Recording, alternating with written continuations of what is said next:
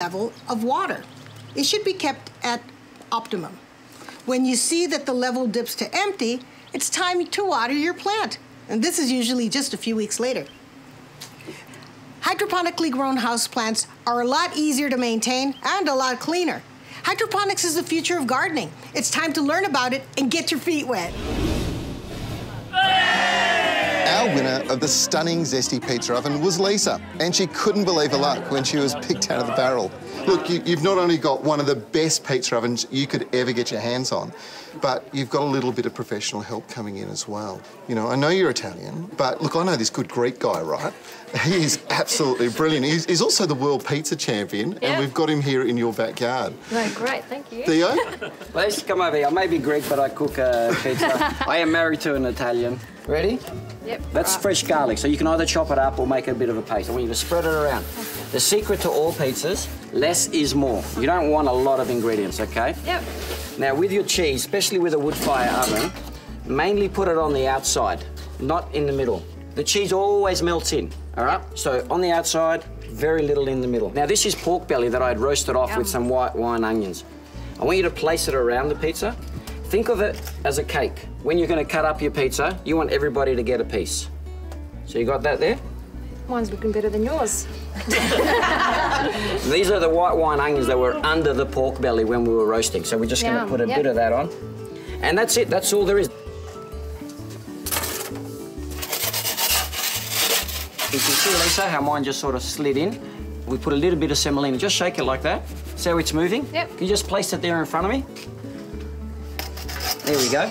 That acts like ball bearings, it just slides off. If you use flour, it actually gets absorbed into the base, and that's when sometimes they get stuck and fold over each other. Don't forget, it's a good oven, it's keeping a really good heat. You just can't walk away from it, you're gonna burn something. Yeah, what temperature does it have to be? Well, this is around 250 to 300. I try and have a thermometer in there. You can see there's one there. That gives you a guide. Once you get to know the oven, you don't need it, but it's a really easy way to understand your oven when you start using it first. Yep. These should take us about 3 to 4 minutes and we'll be ready. Beautiful. Is your mouth watering? I know mine is. How would you like to recreate Theo's fantastic pizzas at home in your backyard? And I can tell you, they're not pizzas, they are gourmet delights. Well, you can do it, and all you have to do is get your hands on his latest book, Theo & Co. Take 2. Would you like to win a copy of Theo's latest book? Well, simply head to UWA's Facebook page and post a picture of your pizza party and you could win. Yeah, they actually cooked quite quick. Doesn't take long, 3 to 4 minutes. When you've got a great oven, that's what you're after. I'm gonna slide it on the tray, and now we're gonna finish it off. You should always finish your pizzas off. This is a Dijon mustard whip, right? I'm gonna just lay it on. Yum. That way, by doing the stripe, as you're eating it, each bite has got a beautiful flavour. Some fresh parsley. Now I want you to do that. Oh, okay. Slide. There we go. Cut. I want you to slide it onto that tray. Yep. Bring that in front of you. It's got to look good. If you've done all the effort, you've cooked it, it looks good. People always eat with their eyes first.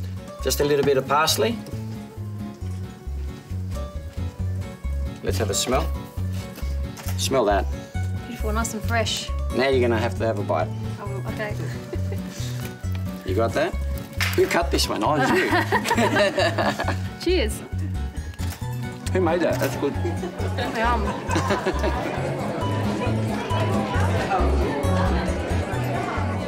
Mate, these pizzas are sensational. Isn't this what it's all about? The Zesti wood fire oven brings people around, and that's what it is really all about. That and your fantastic pizzas, of course, Theo. Oh, they taste all right. They taste pretty damn good. Hey, mate, you will come back next series. I'd love to, do some cooking? Yep. OK, well, that'll be something to look forward to. Now, we will be back in the new year. In the meantime, you can stay in touch with us by checking us out on Facebook. And of course, check out our website if you want to download any of the fact sheets. You can also see our YouTube channel. We've got so many ways that you can stay in touch, including the brand new edition of the Garden Guru magazine. Please check it out in your local newsagent or, of course, at your local Bunnings store. Well, that is it for this series. Thanks so much for your support. Have a wonderful Christmas and a terrific New Year, and we'll see you real soon. Cheers, mate. Cheers. Merry Christmas.